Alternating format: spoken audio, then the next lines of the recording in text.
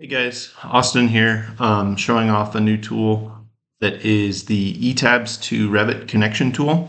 It mimics the RAM to Revit tool that I made last time. The way this works is under ETAB or under Revit. Let's show off where the button exists.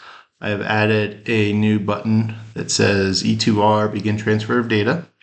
If you click on that, same sort of process as the RAM to Revit tool. I have set up basically everything so far, and if you click Map the Beams, with this window, and then you can see I've got ETABS beams in red or in blue, and then I've got Revit beams in red.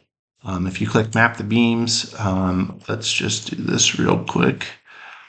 This flags any discrepancies that maybe exist between the two programs. So let's take a look at these ones are important, the ones that have comments.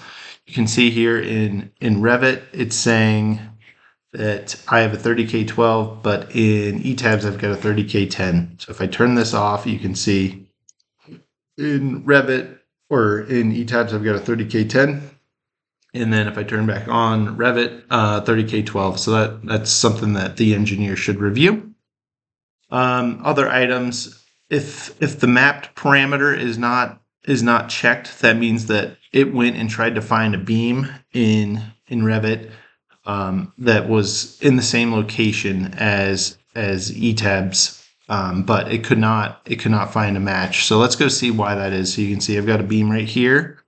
In ETABS, its length is about 35 feet, and then if I turn on Revit, I think the issue here is that this beam is just a little bit shorter. So that's something that the engineer should review, just to make sure that we're in agreement. The other thing I'm noticing, because it wasn't mapped, I've got a W24 by 62 versus a 36 by 135. The other nice feature is this has some transparency sliders. You can see there's some differences in the framing layout on the ETABS model versus the Revit model, and then you can make a judgment call if you care about that. That's the tool. I'll go a little bit more into the nitty gritty on the buttons if you want to stick around. Gather ETABS grids, that's self-explanatory. That goes into your ETABS model and pulls out all the grid data. So you can see R1, R3, R2.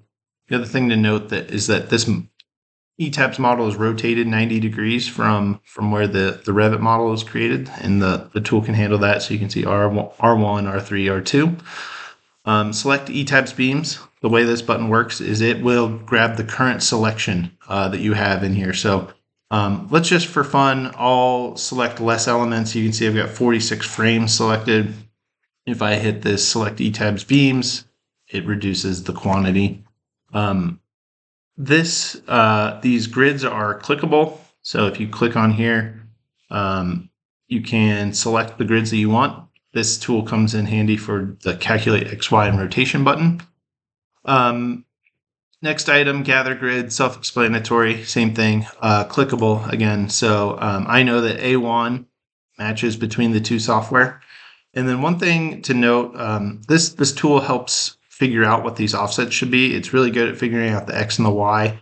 It struggles a bit on rotation. You can see it wants to make this number 270 when I click this button, but I know it needs to be minus 90. Basically, I need to rotate the ETABS coordinates into Revit minus 90 degrees. And then there's this nice button. You can save this.